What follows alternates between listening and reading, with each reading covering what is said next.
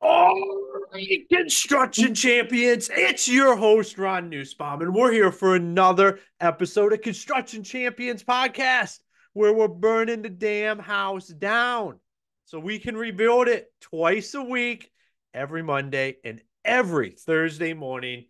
You don't just get to hear me, you get to hear our fantastic guests give you the ability to continue to be a champion in construction, grow your business, be a better person, be a better husband, a better father, a better boss. And then at the end of the day, understand your business. I am super, super excited for today's episode. We have another rock star guest that I know is going to bring value to your business. Scott, it is great to have you here today. Ron, it is great to be here. I like the energy. I like the passion. Let's keep that going. Rock and roll, man. That's what it's all about. This podcast, I started roughly just over a year, March. So a year and a quarter ago and it has become like my passion project. Like I love it. This is one of my favorite things I do. And it's really, we're just here to help change the mindset around the construction industry. And how do we do that? By helping the guys that are in the industry. So why don't you take some time, tell all the construction champions out there a little bit about yourself, what got you here to today, what excites you about the construction industry? Yeah, I love it. So I'm the son of a steel worker. I grew up in Steel City, Pennsylvania, and first job was out mowing grass. The first real job was on a roof, hauling shingles, and that weighed more than I did. I was a scrawny little like whatever, 100 pounds soaking wet, but I found a way to get them up the roof and realized pretty early on it's not what I want to do with my day-to-day living, but I fell in love with the people who do. And there was a few years where I did a couple other things, but as I started building my consultancy, helping businesses to scale, I found myself increasingly back in that world, working with roofers, working with residential contractors, working with cement contractors, and the thing that I love about it is they'll just tell you like it is, right? Like there is no BS in this world. I love it. You just say it and let's move on. I think the challenge, though, that's so hard and that the construction world has as I don't know if it's a disadvantage because you can turn around and make it an advantage, but one of the challenges the construction world faces is you got to do stuff in the real world, right? If you don't manage well and you don't order well, the stuff's not at the job site when you get there. The tech companies, like they can get away with a lot, because it's all digital, it's all whatever. Oh yeah, we'll get that to you next week, so be it. But like when it's raining and you don't have a roof on a house, that's a problem. And so, again, one of the challenges of this world is the direct, immediate results that are in front of us. Getting the roof back on before the rain hits, getting the walls up before, the electricians can come in and do their work. The reality of that, it makes it really hard to focus on the stuff that we can't see. Right? How do you focus on the stuff that's not urgent, right? Things like I've heard you talk on the show about understanding your numbers, building a leadership team, moving out of the technical doing role into leading others to do it. And so while there's this distinct advantage and there's this nobility that comes from being able to see the work of our hands, it's also a challenge, and it can lead us, especially in this space, to think of the work that we do as the building aspect of what we do and neglect the real work that a founder needs to do, which is building their company. Awesome, man. Well, I am definitely excited to have this conversation today. And I like to say it's like a drug. When you get around and have spent any time in the construction industry, it's the best people you will ever meet, the best people you will ever work with. And it's really hard to escape. Like it would keep pulling you back in because it truly, like you said, there's no BS. It's Yeah. just like the construction industry, and it's a great group of people that bring the construction industry to life. So I'm 100%. excited to ask you the $1 million question and really dive into it. And that is, what makes a construction champion? What makes a construction champion? It's a fantastic question. Heard it in a couple. There's a lot of folks who've brought some really great answers to that question. So here's mine. I think the thing about that question is that you have to start the answer with "it depends." It depends on a number of things, but I think more than anything, it depends on the question of when. When are you in your journey as a construction champion, as the founder of a business, as the owner or operator of a business? Because what makes a construction champion at 500,000 is the very same thing that will get in your way at 5 million. And so one of the things that we have a tendency to do is kind of define that success as a static thing, right? It means that I have to be the best roofer, in the county or in the state or in the country, or I've got to be the best project leader, or I've got to be the best CEO, or I've got to be there are so many ways that you can answer that. You bring 10 people into the room, they can all answer it in 10 different ways. But I think what pulls all of that together is that when we answer it right, we recognize the season that we're in and how we need to show up in that season.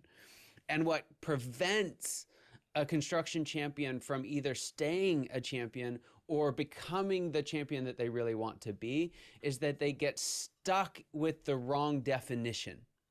They get stuck with a definition that worked for them in the past, or they get stuck with a definition that they borrowed from someone else in the future, and they don't show up with the definition that they need right now.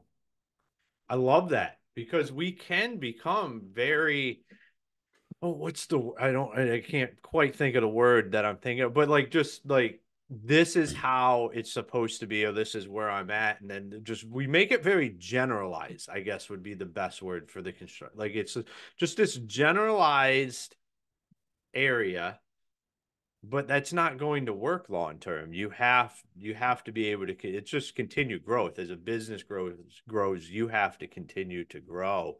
So how do we move past that? How do we start to understand that it's not just where I'm at now, but it's also where I'm going? Yeah. Here's the problem with that, because I think most people would get that where you are and where you're going are two different things, right? We mentally understand that. Maybe emotionally that's a little harder, but we kind of get it. But the challenge of it is, again, it's when do those things happen? Right? Because if you're trying to be a CEO in the corner office and you have 0 employees, that's not going to work very well. Right? So you can't grab onto that definition too soon. You can't just jump to the next stage, right? You can't just from day one have a company that you own and not run, right? If you're going to build it from the ground up. There are different stages that happen along the way. But when do you progress from one stage to another? When do you have to move from one definition to another? When do you have to change how you show up as a construction champion to stay at the top of your game? There's nothing that tells us that the stage has changed. Now, what do I mean by that? So let's take the leadership journey of one of the guys on your crews, right? He comes, take me, the roofer, for the summer, right? The low man on the totem pole. He comes in, works his ass off, and just hoofs it. And we say, hey, this guy's got it. Like, he's got that it factor. He's not going to be in this labor position for long. Let's move him. Now he's a project lead, right? Or he's a supervisor on site. And we give him a new title. It comes with some new responsibilities. And here's the really important thing. Someone other than that star player told them that the game was changing. Their job is not to see how many shingles they can get up on the roof anymore. Their job is to see how they can get their whole crew working together at peak performance and capacity. And that's a really hard transition to make. It's hard to move from being great at what you do to helping others be great at what they do, right? That's a hard transition to make. But the employee on your crew, the team member in your company, has the advantage of someone else telling them that it's time to change. Does that make sense? There's an external validation that the game has changed. Well, a founder, someone who starts a construction company, residential, commercial, or otherwise, they go through that same progression. They go from being the one who does the work to managing a group of people who do the work. When does that happen? Does it happen when you hire one person other than you? Is it when you hire 5 people other than you? When should you be getting out of doing the work and someone else be getting into doing the work? We get that it's eventually, but we don't recognize it when it happens. And so the problem that keeps so many of us stuck is that it's an invisible journey. It's an invisible transition. And in an industry that is very much defined by its visible work, that's hard to accept and acknowledge. That's one of the best ways I've ever heard that put. Just that invisible, because it really is. Like, you hear it all the time. Is like, I don't want to come out of the field too soon, but what ends up happening is a lot of guys stay in the field too long, and it cause a lot of damage to the business that you then have to rebuild. And I think I love that terminology where it's this invisible thing, because when you pull an employee, you have that conversation with them, you move them into that leadership role. It's not invisible for anybody. Everybody knows exactly what's going on. But as the owner, the one that runs the company, there's nobody there to pull you and say, now's the time. So I love that. That is a great analogy on that. And so that I've seen this happen so many times. I've helped start around now 20,000 different organizations, right? In just about every industry you can think of, businesses, nonprofits. And so I can't take any credit for that. I just kind of happened into a couple of things worked right. And I got this wonderful opportunity very early in my career to see this thing play out at scale. And when you see the same thing happen in one industry and the next, and you see these patterns start repeating again and again, I was able to start connecting the dots. I was able to start saying, okay, here are the demarcation points. Here are the milestones. Here's when it shifts and why it shifts and how we need to change as we do. And so in my latest book, what I did is I took that and I documented, that's a terrible word for it, but I outline all 7 stages. It's an awful word for it. Everyone just they skip to the next episode. No documentation, don't worry. I defined all 7 of those steps and I made them visible. So you don't have to guess when it's happening anymore. You don't have to guess when you've changed from one stage to another, and you don't have to guess at what you need to do when you get there. And so by outlining all 7 of these stages, I didn't want it to be this kind of abstract thing that was like some cool book that, frankly, no one in the construction industry is going to take the time to read. And so what I did was to make it easier to grab hold of, to give us something concrete that we can look at that helps us navigate these different steps. I compare every one of those stages to a position in a sports team kind of infrastructure, if you will, from the trainee on the sideline to the Hall of Famer and everything in between. And what it does is it gives us this mental picture of, hey, when you start the business, you're starting in star player mode. You've got to be at least good at what you do. Maybe not the greatest, but you've got to be at least good at it. If you don't know how to put a roof on without it leaking when you leave, you're not going to build a great roofing business, at least not anytime soon. So, and most folks, again, in the construction industry, they don't really struggle in this stage. You'll see a lot of them will get out there, they'll start their business, and they'll get it up off the ground where at least they're making their income back in a relatively short period of time. It's not without failure or difficulty, but most of them are technically sound when they start their business. But what happens is when we don't shift from star player to captain on the field, we're going to have a bunch of guys standing around saying, hey, what do I do? Right? And then we're going to get furious because we got a bunch of guys standing around saying, what do I do? And so they're thinking, hey, just point me in the right direction. I'll go get it done. And you're thinking, what's wrong with these people? Right? What's wrong with these people? They don't think like me. They don't take ownership like I do. They don't leave a job site like I do. The folks that you're going to hire are different than you. This is particularly true for founders. It's also true for owners. They're not wired like you, and you don't want them to be wired like you because that would be chaos, right? That would just be absolutely crazy. And so by being able to recognize, hey, I'm moving into this place. I've got a handful of employees around me. They do need to be told what to do. Maybe not every step, every single time. That would be inappropriate. But they do need to be directed. They do need to be managed. And we can make the transition from star player on the field to captain on the field, and it makes a world of difference. That's I love it. See, I'm a founder. I've been in the construction industry for 15 years, and now I have a software company. And like what you're talking about, just in general, is one of the biggest holdups that people have. Is they go out and they make hires based on like their selves. Like, oh, this person, we're like two peas in the pod. This is going to be awesome. We're going to crush it. And that is the opposite of what you want to do. I mean, I a decade ago fell into this trap. And when you talk about chaos like that, it is a shit show. Like one Ron Nussbaum's awesome. Two Ron Nussbaums, oh, you better have a cleanup crew coming in because it's going to get interesting. But as I'm growing and scaring my current, like I understand that. Like here's the stuff I suck at. I need to hire and move people into these roles as fast as I possibly can Yes. because I am the roadblock because I suck at it. In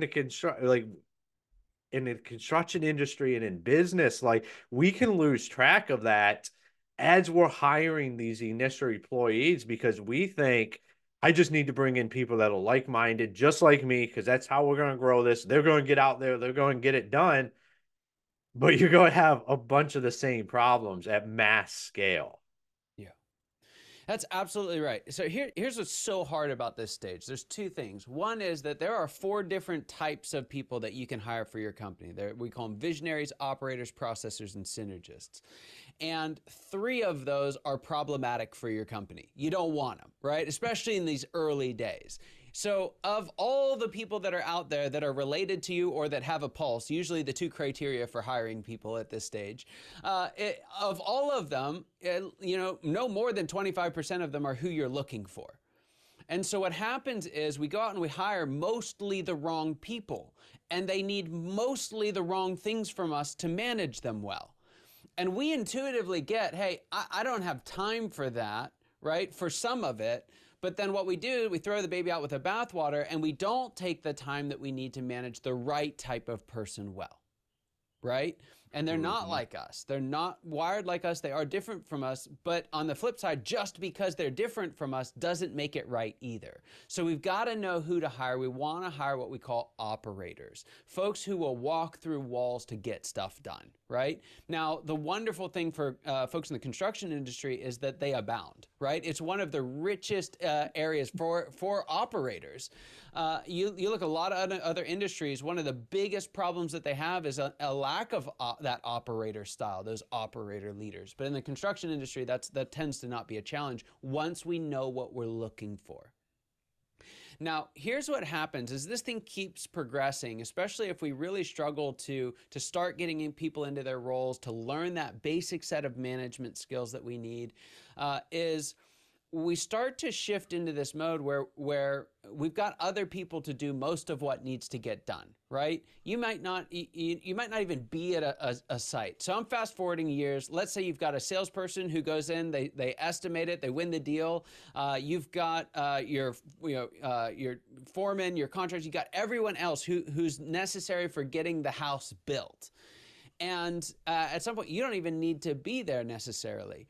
But what happens every time something goes wrong, right? What happens every time sales dip, or what happens when there's a problem on the job site?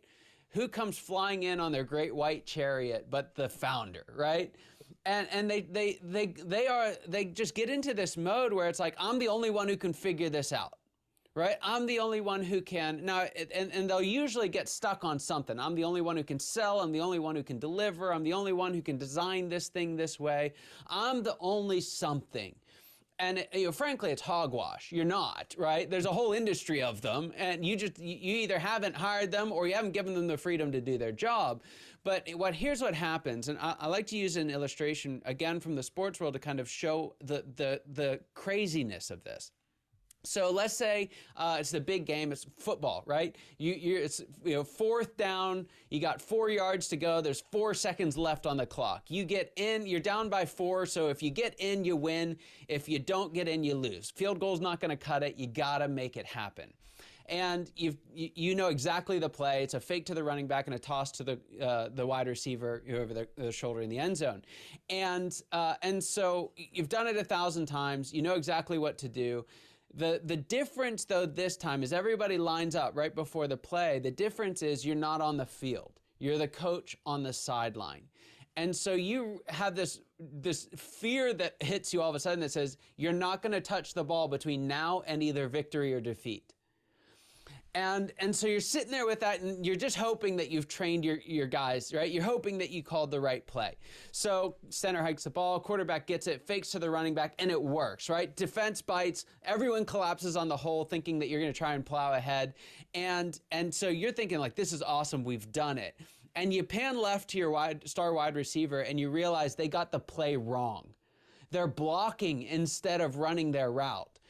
And you know what's going to happen. It's a timed route. So they're not running now. They're not going to make it. It's not going to work. So what do? Your coach on the sideline, you know what you do. You rip your headset off. You chuck your clipboard, hit one of your assistant coaches, and you take off down the line. Faster than you've ever run in your life. They have no idea how you did it. They're going to study the physics on this for years. But somehow you get to the end zone. You get both feet in bounds. You make the diving catch. You hold on to it all the way through. And what would have been the crowning accomplishment of your career, the celebration, what would have made you a hero in your town, right? I'm from Pittsburgh, and we've got the Immaculate Reception. We still talk about it today. What would have been the crowning moment of your career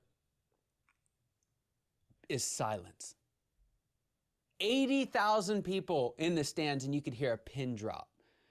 Nobody knows what to do or what just happened, right? The only thing that's happening is these little yellow flags start flying in your direction, and men in black and white stripes start running at you.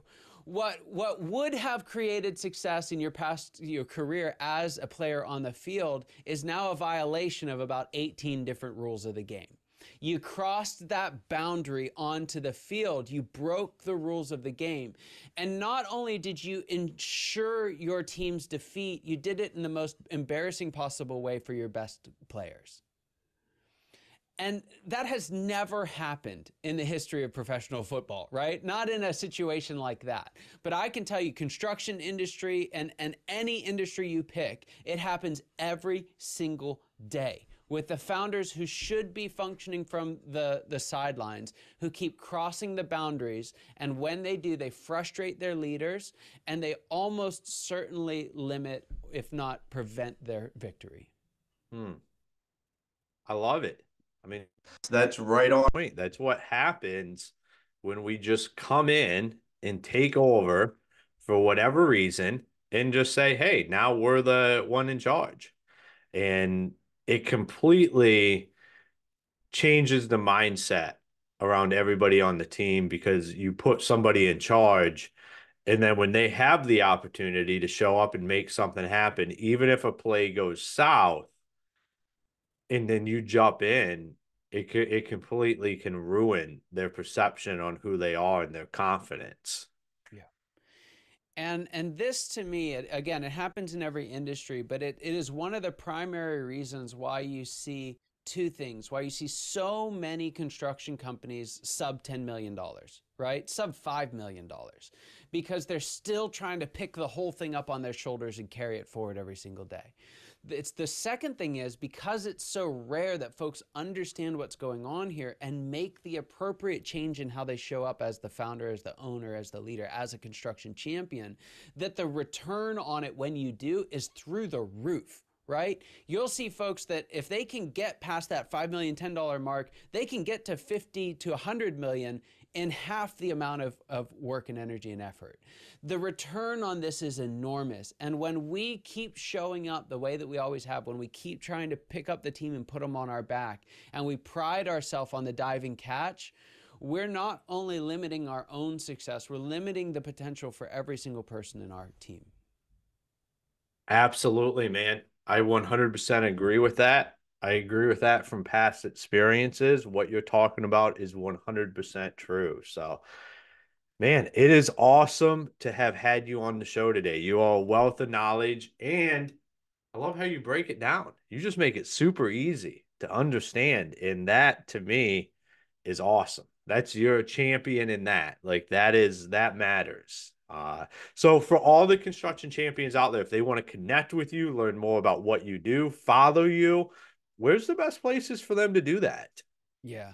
So best place to start, again, put all this in what is intentionally a very short book, because, again, if you're dealing with any of these problems, you don't have time to sit there and read some literacy work of wonder. You need answers.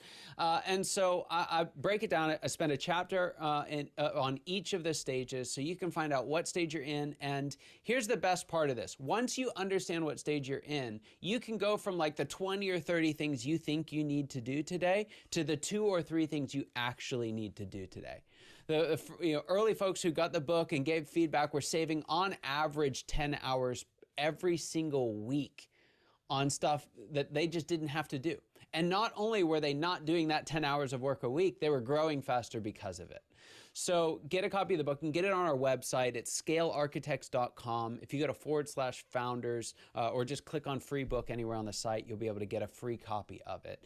And so check that out. Find out what stage you're in, and you'll find there's just a couple of things you need to do to make a world of difference in your organization. On the following us, we release an enormous amount of content. I wish it was as easy as saying go for Scott Ritzheimer, but I'm a junior, so there's 2 of us. So look up Scott Ritzheimer. Look for the one who looks like he's 14 years old. That's me. I can't do anything about it. I got a baby face, I just have to admit. But the beard helps a little bit. But yeah, look for the one who looks like he's 14 and connect with me there. I'd love to hear from you. Awesome, man. Well, thank you for being on the show today. Thanks, Ron. I appreciate it. All right, construction champions, another rock star guest. What are you doing that you shouldn't be doing? And, we all know, like, you can answer that right now. Like, as soon as I said that, you had a list of 10 things. What I really want to talk about as we end this episode is, are you taking the glory moments from your guys? When Scott talked about that 4th down play and the coach running off the field, I have seen that happen so many times. I have done that myself, where we put great people in roles to do great things. But when the time comes, we don't let them be great because there's something in us, there's some fear that it's going to go south. And, that wide receiver might be there, but if you have faith in your quarterback's going to he probably noticed that before you noticed it as the coach on the sidelines. And he was already making adjustments to figure out how to get in that end zone. When you're not the one there in the shotgun, taking on the traffic as the play is developing it and you're watching it from the sidelines, it can still look like chaos, but that quarterback can have it completely under control. And if it's the right person and you trust them, let them try to make the play happen. Because the outcome, if they fumble the ball or they don't make it in, isn't going to be nearly as bad as if you run out there to save the day. Because it's a lot easier to clean that up and have a conversation with everybody on what to do next time when that happens than try to explain, oh, I didn't trust you guys at all. That's why I went running in there. Like, that's why I took this over and pushed you to the side. That's a lot harder to fix. And chances are you will probably never fix it. Those people will be clocked out and probably looking for employment somewhere else because they have no confidence in their ability. And it's all because you took over in a situation. So I really want everybody to think about that as we end this episode today. So construction champions, make sure you go check out our website, check out our blog. And until next time, be the champion you were meant to be. Hey, construction champions. It's your host, Ron Nussbaum here. And I want to talk to you about how you can automate all of your marketing. We've had so many people on here talk about getting the systems in place. Well, we have partnered with Build 12 and Construction Champions podcast. Les O'Hara, the founder, what really excites me is his 30 years in the industry. And now he's built a system to be able to nurture your leads and continue to utilize that. I personally use the system myself. Build 12 is absolutely amazing. There's a lot of value in there, and it's a way to start getting away from Angie's List and all of that kind of stuff and start actually creating your own leads every day and have a system for them. So go on our website, check out the show notes, go check out Build 12 and what it can do for the front end of your business today. It's absolutely amazing. I highly recommend going and meeting with Les and his son, Devin, and talking to him about what they built for their own business so the rest of the industry can take benefit from that. Here on Construction Champions, we're all about helping each other out. And what is better than contractors helping contractors? I say nothing. So let's go take this to the next level. Go check out Build 12. If you have any questions, feel free to reach out to me or Les or his son, Devin. We're here to help. We want to continue to grow the industry.